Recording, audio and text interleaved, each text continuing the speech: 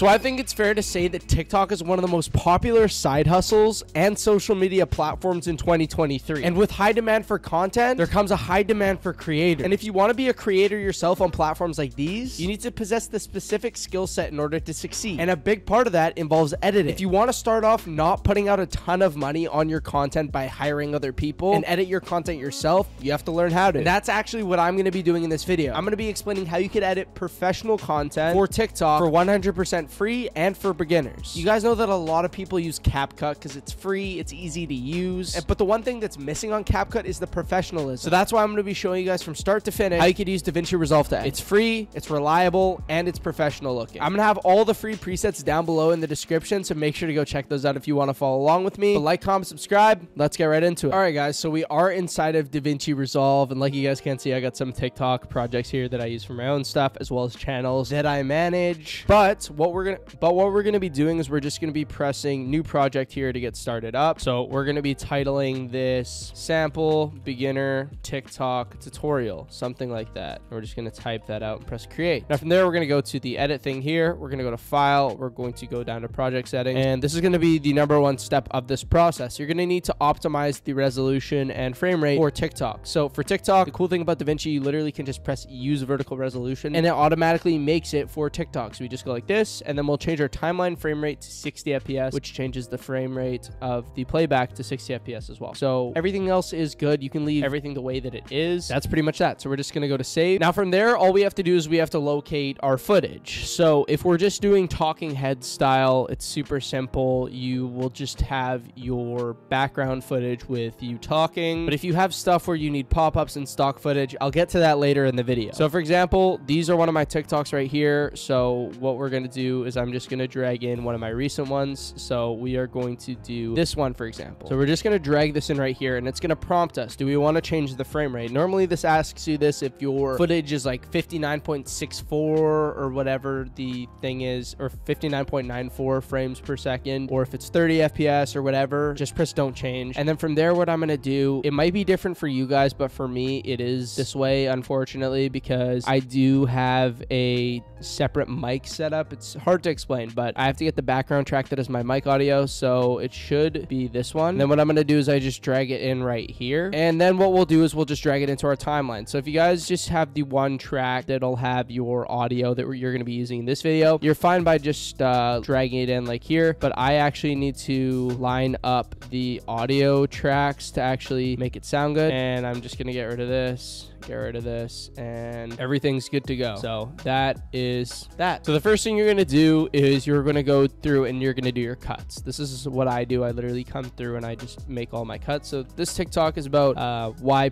you should be using a ring light if you make content, because why would you not? So what we're going to do is we are going to utilize the blade tool. So to use the blade tool, all you have to do is press B on your keyboard or click on this button here.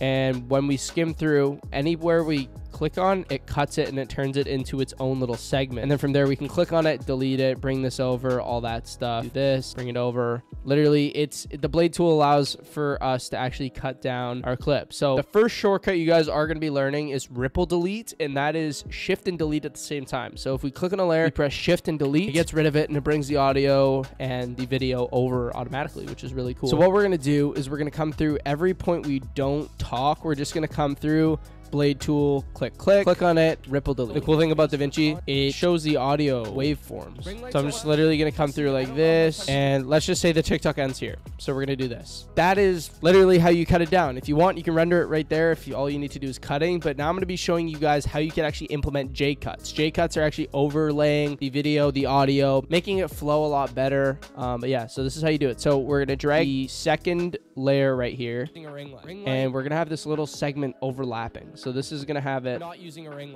light. And that's that. And then for here, we're going to do this. We're going to right click on this, unlink it, and we're going to bring the video over. Ring light. Please, for the love of everything.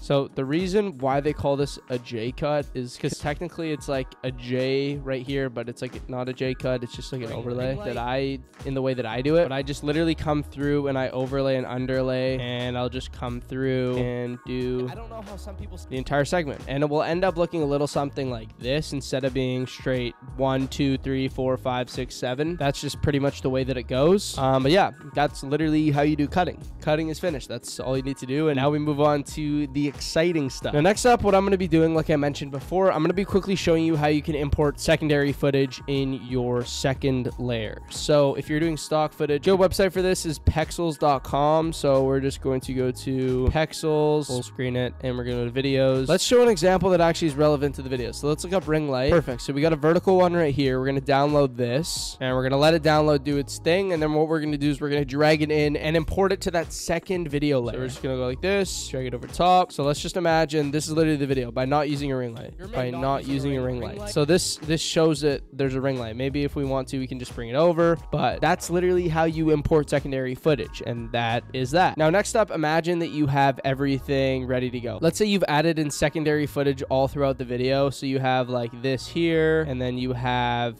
let's say this video here of this guy getting angry. Let's just say you have you talking, you talking, you talking, you talking, and in between you have like these segments of different videos and pictures popping up. The number one retention tool I think that works the best is slow zooms, and I'm going to show you how to do this right now. So we can see as this is being covered, we want to have a zoom segment from here to here before this starts. So what we're going to do is we're going to keyframe this at 1 by going up here to the top right, clicking on this dot. We're going to go here to where the video starts. We're going to change this to 1.1. You're making a huge mistake, and that's way too fast. So we're going to do 1.04. You're making a huge mistake. We can see that we got that slow zoom. Then right here, what we're going to do is we're going to change this back to 1. Not using a ring light. So we can see that we're reset at the value. Then we're going to go here. We're going to go to 1.06. Ring light. Please for the.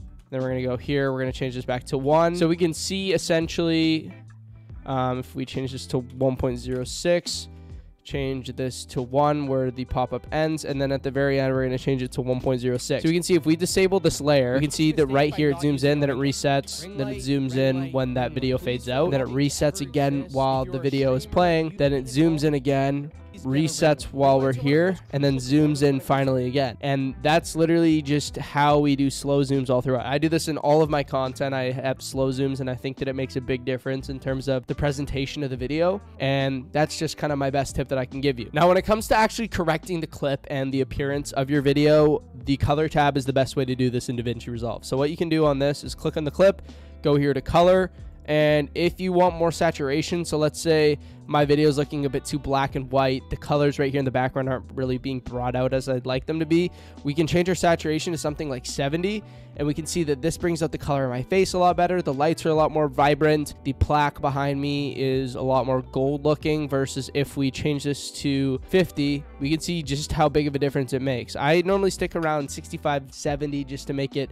seem a lot more realistic, because once we get into like the 85 range, it gets like super vibrant and it looks completely unrealistic. So I stick with 70. It makes it a lot more appealing to people's eyes, and that's the number one thing. If someone doesn't want to watch the video, they're not going to watch the video. If their eyes make them want to watch the video, they're going to watch your content. I know that's probably hard to understand, but trust me, it makes sense. You probably relate to that too if you were to think about the TikToks you really watch and why you watch them. Now, the next part of my process is actually transition, and I'll quickly show you. So if you imagine that we have cut points at every single part where our video that pops up starts, ends, ends. I'll show you how to make a transition, and then I'll just have the presets so you guys can change them, and every preset works the exact same. So if you know how to do it based off of what I just show you, you'll know how to do it with every single different type of transition. So coming over here to effects, we're going to drag in this adjustment clip, and we're going to make sure that the middle of it is kind of where this video starts and where our talking head part ends. And we're going to go into the Fusion tab. Now from there, we're going to go here over to our transitions folder where I have the transitions that I actually put in the Google Drive. You're going to drag in one of the movement transitions. And then what you're going to do is you can either disconnect this line, connect it to the left side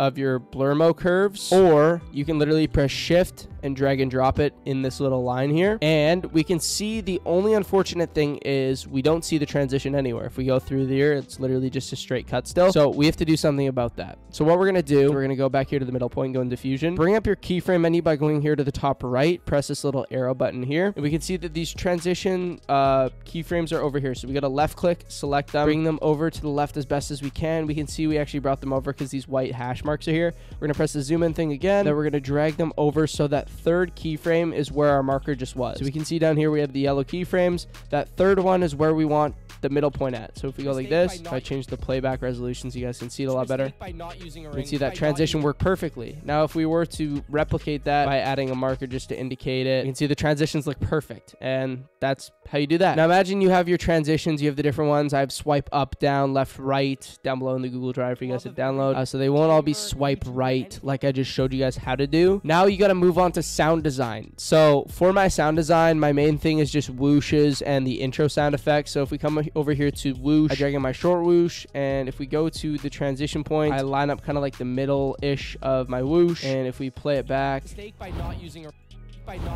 can see that's pretty good. Now the whoosh volume I set is like -29, so we can do that. And then if we go over, we add a marker to where we actually lined it up with. And then if we add that audio to every single time we have a transition, line the marker up with the marker of the transition, it will be good. So we just do that, and we do that literally for every single transition, just like that. And that should be good for that. Now for the intro, like I was saying, if you learn this is the best engagement tactic, I swear. Ever since I started doing it, my TikToks have started doing a lot better. You're going to drag in the anime shine sound effect that I have at the top of the description, and you're going to cut it down to where it starts. You're making a huge mistake. We can see that that's there, and then we're going to drag this down to like -25. And let me quickly show you how you add the effect at the beginning that you guys see in the beginning of all my TikToks. We're going to drag in an adjustment clip to the very, very, very top layer. Now from there, you're going to go about 30 seconds in. You can see right there, not 30 seconds, sorry, half a second in, which lasts about this long. Now you're going to go here to open effects. You're going to go to brightness, so hue sat bright, and at the very end you're going to keyframe the brightness at 1. Go to the very beginning, change it to 1.4. Then you're going to go inside of that adjustment layer, go in the fusion tab. You're going to look up blur mode curves by pressing Control and spacebar on your keyboard. At the very beginning, keyframe your Z distance at 0.5. Go to the very end and change it to 1. You can see that this is what the zoom looks like. Now we go to the spline here, activate this, press this, Control AS, copy this graph, and I know it was a lot to follow along with, but that's how you do the intro effect. And I am a big fan of the way that this looks. Now, lastly, you can add subtitles if you'd like. I personally do mine inside of After Effects, but if you were to add subtitles, all you got to do is literally add a text layer, cut it every time you want to add a different word. And let's just say we go like this. Let's say are using Akira expanded like I do. Change it to yellow. And we add like drop shadow to it, like that. And then if we drag it down, and then all we have to do is literally just change it huge, and you would literally go through, change it for everything, and that's that. Now lastly, all you gotta do is add your background music. My personal favorite is No Stylist by Destroy Lonely. I use the actual instrumental for that song, and my main thing is add the beat drop right after the hook. So we can see, I'm going to find the hook. I'm not using a ring light. Bang. Right there. That's where we want to add that beat drop. So we're going to look for that beat drop in the song. Please, for the love of everything to ever exist, if you're a stream. So it's right here. So we're going to line that marker up with the beat drop. Ring light. Please, for the love of everything. Then we're going to adjust the volume to -25. And just like that, we're done. That's all you got to do. And you would just render out your TikTok just like that. But that is how I actually make my own personal TikToks. That's my process from start to finish. Professional. It's free. And yeah, I hope you guys did learn something. I hope you guys enjoyed. I hope it was easy to follow along with. But if you guys want to see an advanced tutorial, let me know. I'll do Premiere Pro and After Effects. If you guys would be interested in that, let me know in the comments. But like, comment, subscribe. If you guys have any problems whatsoever, leave them down below in the comments. I'll be actively trying my best to answer anyone that has issues and giving advice, help. My DMs are also open on Twitter. I'll have a link to my Twitter at the top of the description. If you want to reach out with any personal questions, I'm active in my DMs. I always respond to you guys. I help you out with your problems. But like, comment, subscribe. I hope you guys did learn something, and good luck on your TikTok journey. Peace out.